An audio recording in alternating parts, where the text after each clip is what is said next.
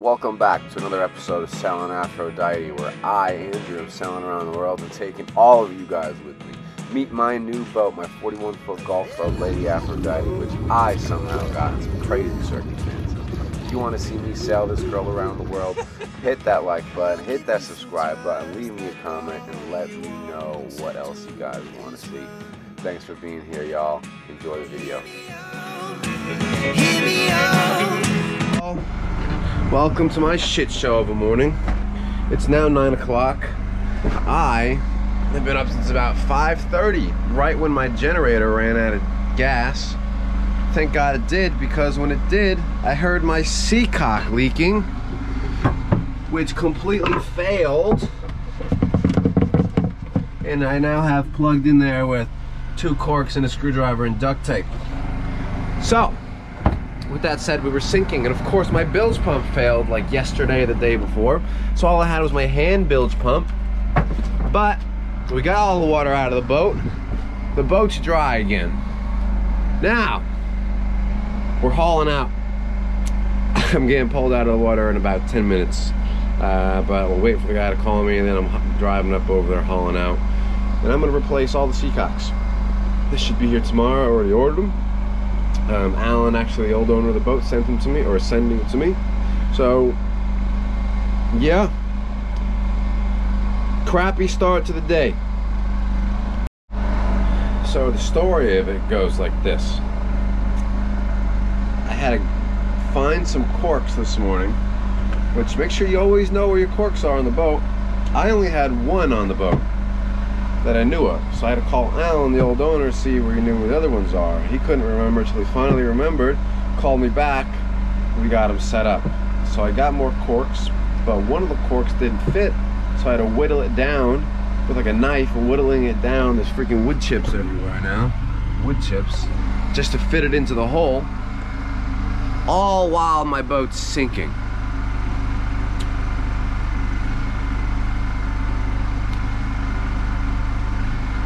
Get a boat, they say. Sail around the world, they say. When it rains, it pours.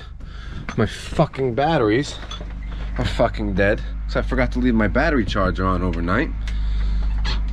So now I gotta jump my fucking batteries.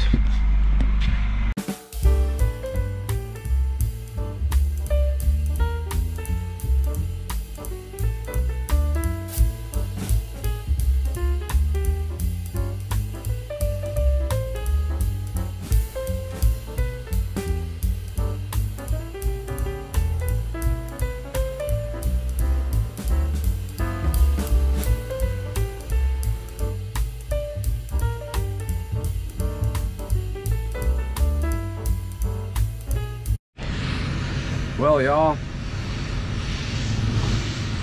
that's not the ocean behind me. Well, it is, but it's over there. I'm on land route, and it's pretty crazy what has happened. The seacock, the front of the seacock fell out. The whole freaking front of it.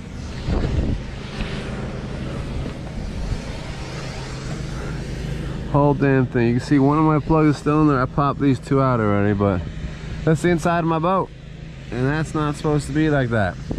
You know, boat almost sinks. It's all right. We do a little bit of cleaning, do a little bit of cleaning, put some things away.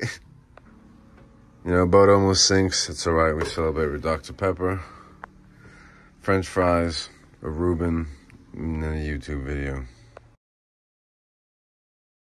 Okay, we are starting the boat maintenance. What do we got to do? Number one, if you look here, soft spot in my rudder, pretty big one, leaking some water down there. So I'm going to drill some holes in it, top and the bottom and in the middle. I'm going to fill it up with some spray foam, and then reseal it with epoxy. That'll be that for now. Got new zinc pieces, new zinc.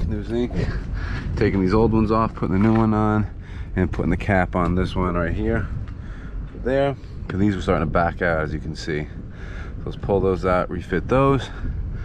Then I got to prepare the main hole. I gotta get the old 4200 stuff out of that hole. And then I gotta fill those 2 spots. So let's get after it.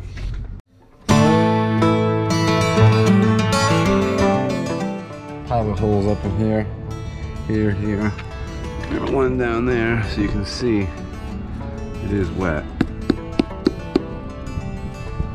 It is moist in there for sure. Do another couple holes and then we'll fill them all up with foam and stuff. The boat place, we have these files to get the old 4200 up out of these holes. So we're gonna file and use this damn cheese grater thing, get them holes clean before we fill them.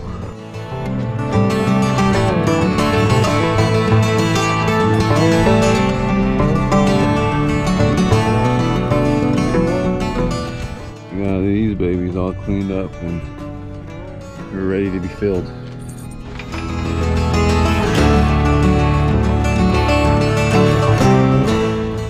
Got it in a little plastic bag. Squeezed all the way out to the end like a little ice cream machine.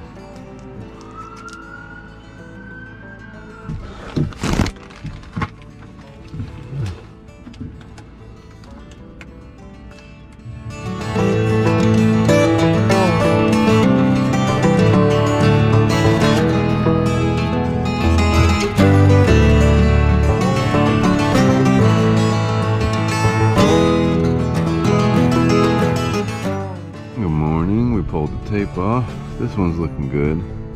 This one not so much. I gotta pack some in there, so I've been shaving it, filing it, so I can stick some more in there so it sticks to it. Scratch the boat too, but it is what it is. Now we've got our seacock on the outside with the flange on the inside, so I can mark these holes. These new holes that I'm putting in. I'm gonna mark it, and then drill it. This right here is every boat owner's favorite activity.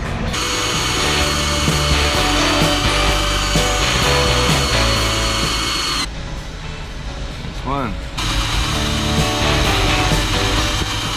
That's 2.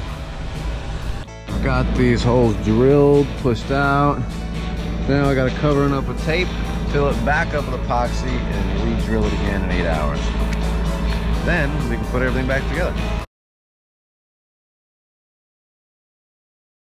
Okay, we're finally making the mess.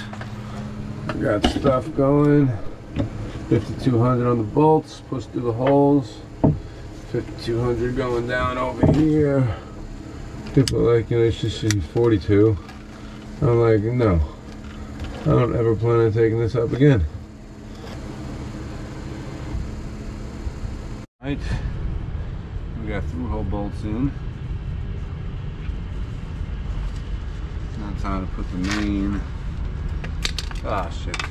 locked and loaded.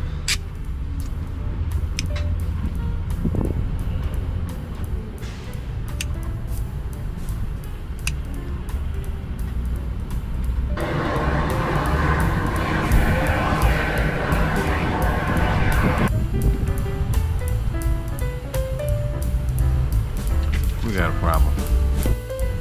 Now we're getting it.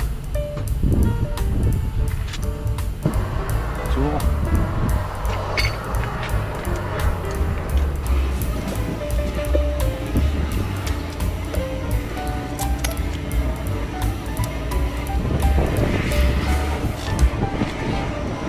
Do a hand tight.